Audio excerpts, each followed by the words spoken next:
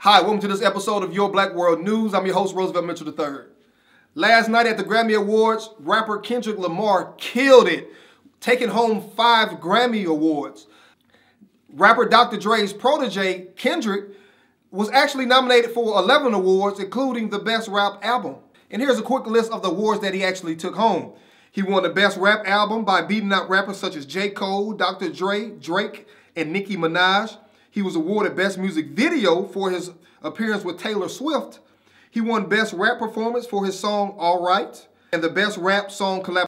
And to top all of it off, Kendrick also received a shout out from the White House on Twitter, congratulating him on his historic night for himself of taking home 5 Grammys.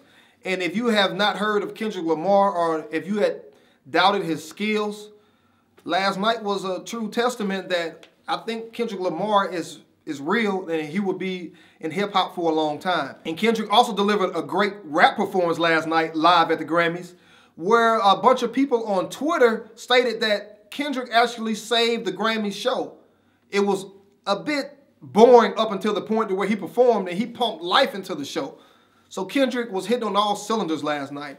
And if you missed it, you missed out on a great show. But please, I would love to hear what you think about this, so leave a comment in the section below. And until next time, my friends, be blessed and be encouraged.